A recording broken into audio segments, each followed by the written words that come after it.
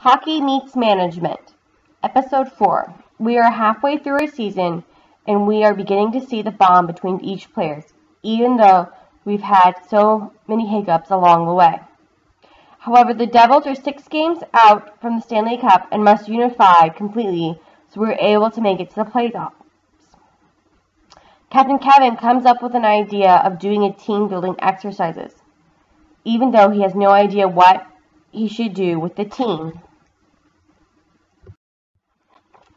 He has tried to come up with ideas, but is distracted by all the noise in the locker room. He comes around the corner to see Silly Steve goofing off.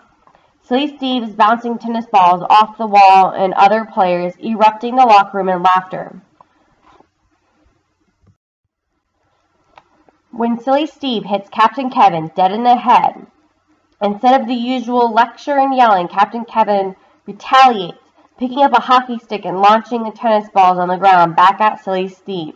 By doing this, Kevin gets an idea from Silly Steve and decides what the group should do as a team-building exercise. Captain Kevin runs the idea by his teammates, giving the team the choice for the exercise and what plays to go over, as opposed to Kevin deciding how things will be done. The team grabs their sticks and some tennis balls and heads out to a local park with their families. This day turns out to be great, further unifying the team and their families while collectively creating new plays.